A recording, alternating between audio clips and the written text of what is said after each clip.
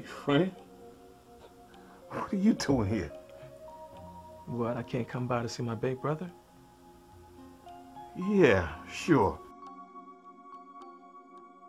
Jesus Christ, what a fucking dump. Hey, I like the pink walls, though. Finally comfortable with that part of yourself, huh? Man, you couldn't just come in, sit down, and keep your mouth shut, right, Mr. Moneybags? I mean, that would have been just too difficult for you, huh? Hey, I'm sorry. I didn't know Mr. Summer Breeze over here is so sensitive.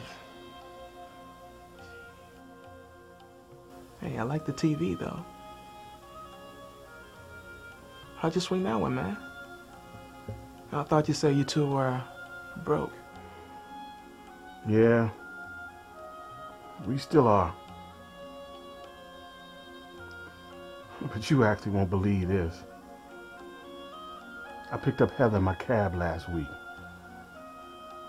We got to talking, and she said that she still had my old TV, so I went to her place and I took it. So you went to a place and you took the TV. You see it sitting there, don't you?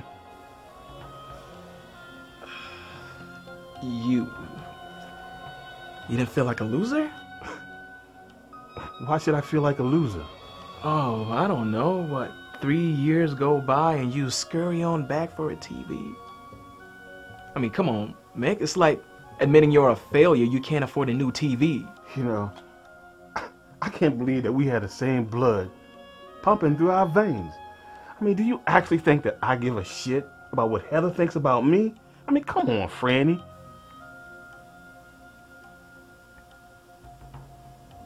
So did you fuck her?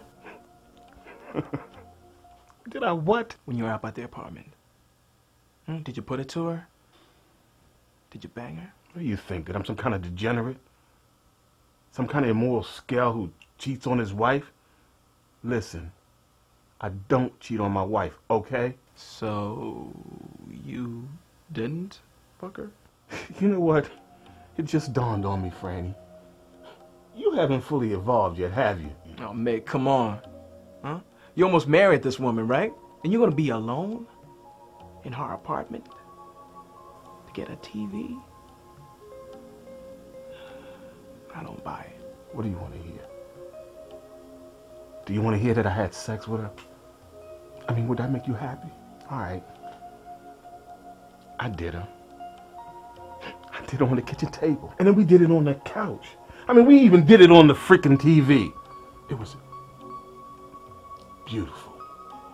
I mean, I think you would have been proud of me. You play all the games you want to play, Mick. But I'm a man. I know what I know. You know what you know. Listen. You know what, Franny? I don't have to take this shit from you. I don't need you to come into my apartment and bust my hump. So why don't you just do me a favor and get the hell out of here? Sure, I'll do you that favor.